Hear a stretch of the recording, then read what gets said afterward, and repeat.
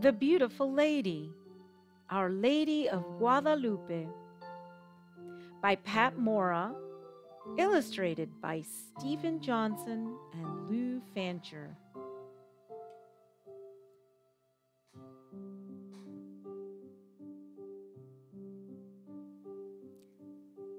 Look, I did it!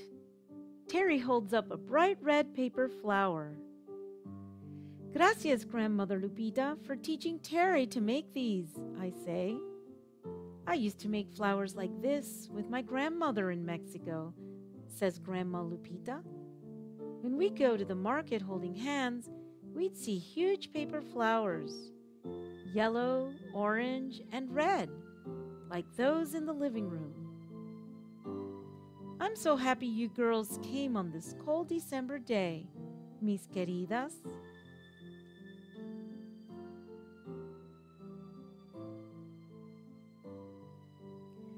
Who's that pretty lady? Asked Terry.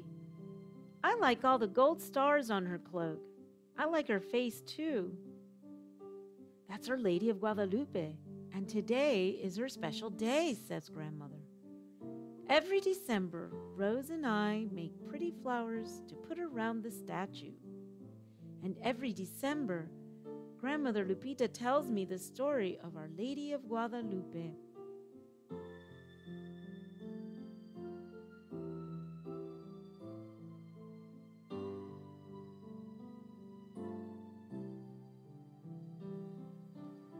Long ago, Grandma begins, on a cold December morning near what is now Mexico City, a man named Juan Diego put on his tilma, his cloak, and started down the road to church.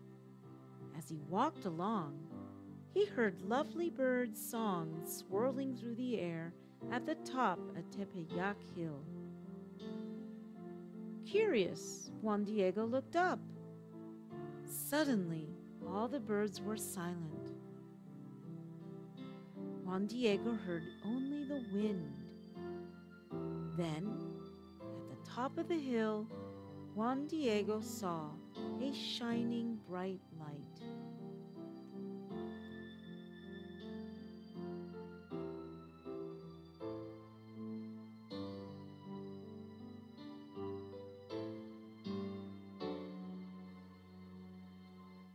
Grandma carefully pulls the folded paper she's holding into red petals.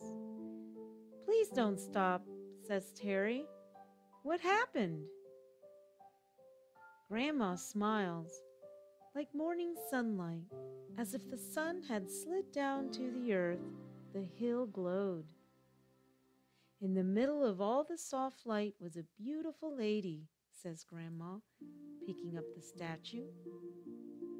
Her cloak shone with stars. She was floating on a sliver of moon. Her skin was brown and beautiful. The lady smiled.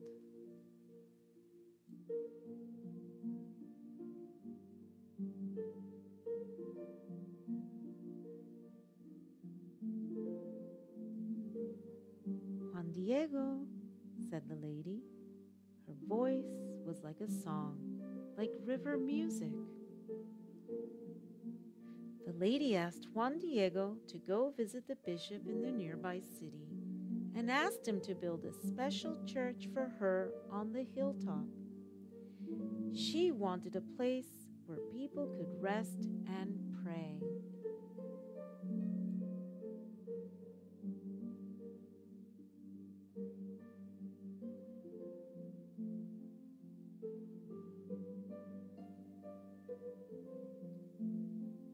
Juan Diego started down the dirt path.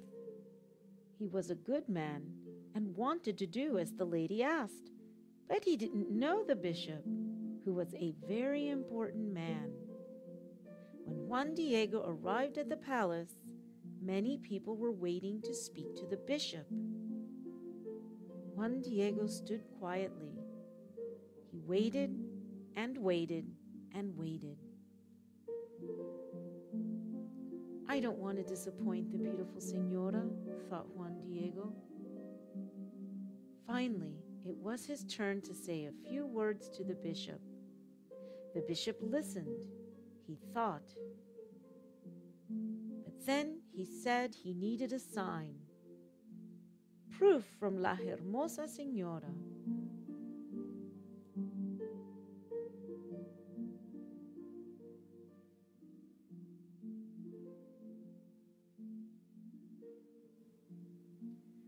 Juan Diego wished he could build the church himself. He walked home slowly. He went softly by Tepeyac Hill, hoping he wouldn't see the lady again. He didn't want to tell her that the bishop was not ready to build her a church. "Juanito," called the lady. Juan Diego looked up and saw the beautiful lady. Rays of light shone behind her. Then Juan Diego looked down sadly. "Ay, señora, I feel embarrassed," he said. "The bishop asked for a sign from you. Maybe you should ask a rich and important person to talk to the bishop. I am a poor man and have no influence." The kind lady smiled. "Juanito," she said, "you are a good man. I want you to go speak to the bishop again and ask him to build my church here on this hill."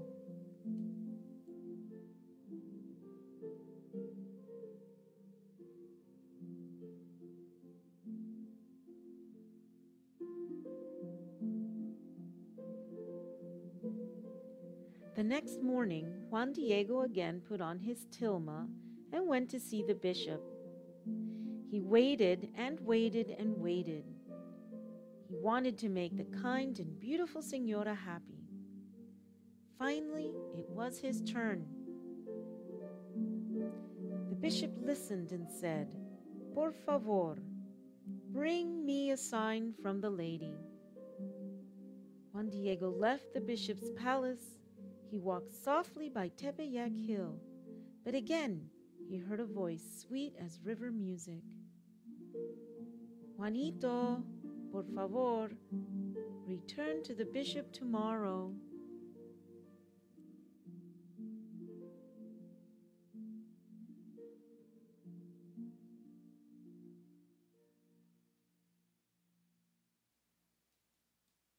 That night, Juan Diego sat on his favorite rock and looked up at his favorite stars and at the sliver of moon. He looked at the sky, his comfort night after night.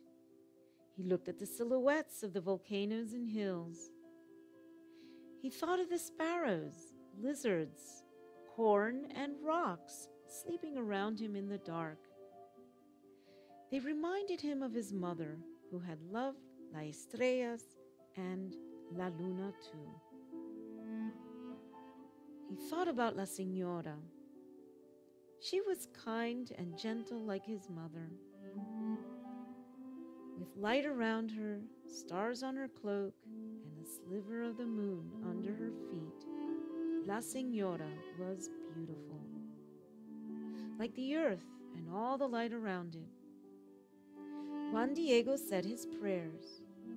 He wanted to wake up and help build the church for La Señora. But the bishop needed a sign from her.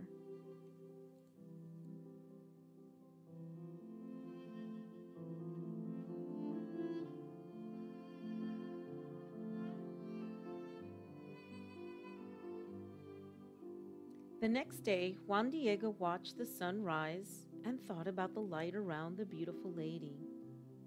He put on his tilma and set off on a different path, hoping the lady wouldn't see him. He watched snow lightly begin to fall. "Juanito," he heard again. Juan Diego saw the lady coming down the hill toward him. "I'm so sorry, señora," said Juan Diego softly, "but the bishop needs a sign from you." Like a kind mother, The lady smiled and pointed. "Go," she said. "In your tilma, bring me flowers growing at the top of the hill." "The cactus?" asked Juan Diego. The lady smiled again. "The flowers, Juanito," she said. Juan Diego thought, "It is winter. How can there be flowers?" But Juan Diego climbed.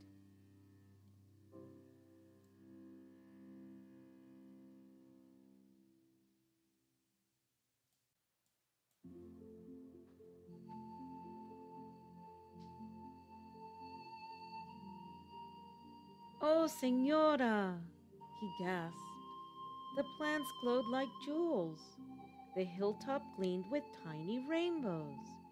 And Juan Diego saw roses, rosas hermosas, blooming red in the snow. Slowly he gathered flowers in his tilma and took them down to the lady. Carefully, she arranged the roses in Juan Diego's cloak. "There," she said, "take those to the bishop."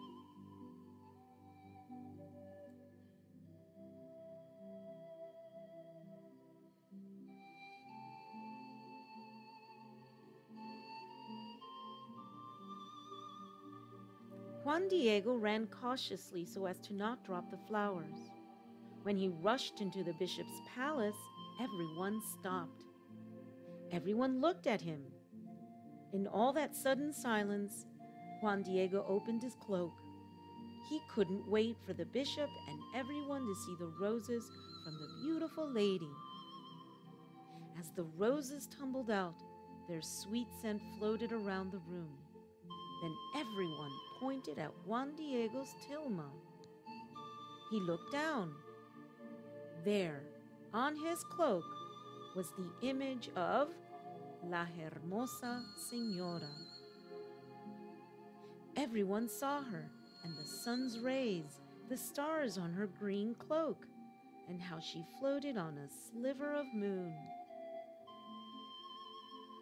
Then, says Grandma, Juan Diego carefully touched her beautiful brown face.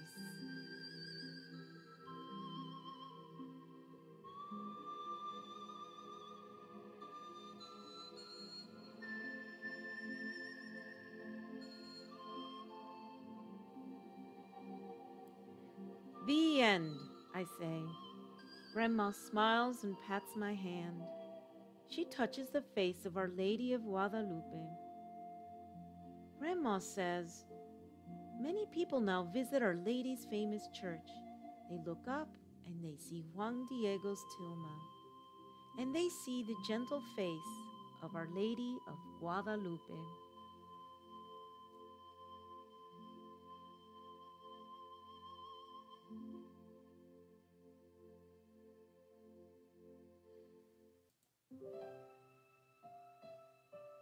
Grandma, Terry, and I put out our flowers around the statue. I love that story, Grandma, I say. Your name is Lupita, so this is your special day too, right? Grandma hugs me and says, Rose, Terry, I have a surprise for you. She takes us to the kitchen. Look, says Terry, Rose cookies. They smell delicious, Grandma, I say. Roses in December, a party to celebrate Our Lady of Guadalupe.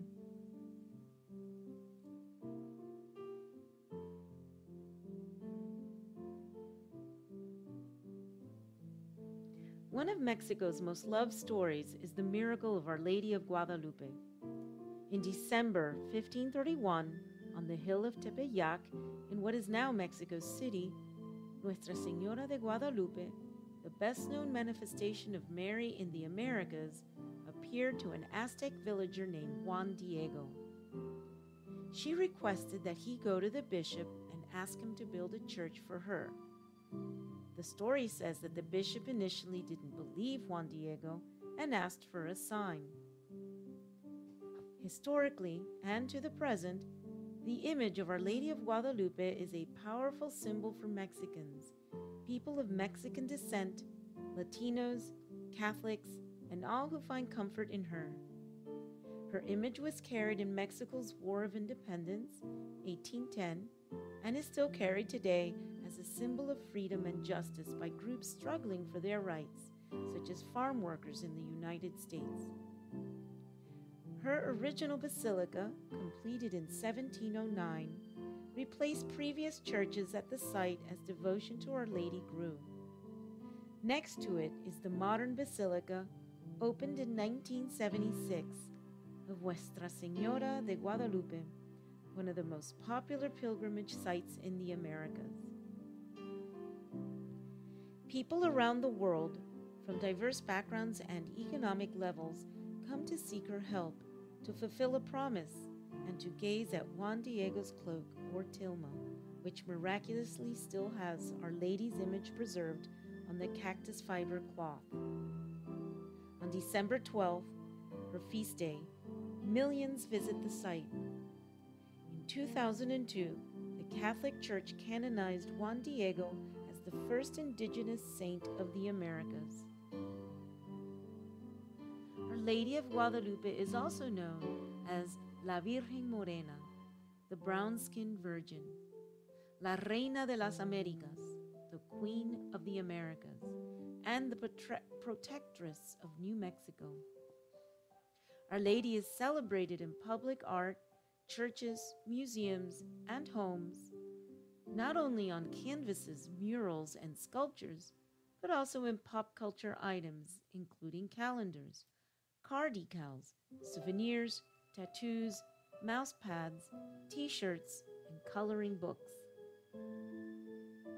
On a personal note, a large image of Our Lady of Guadalupe always hung in my parents' bedroom.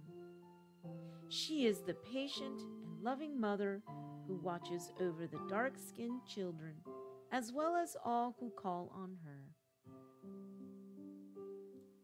Our Lady of Guadalupe, pray for us.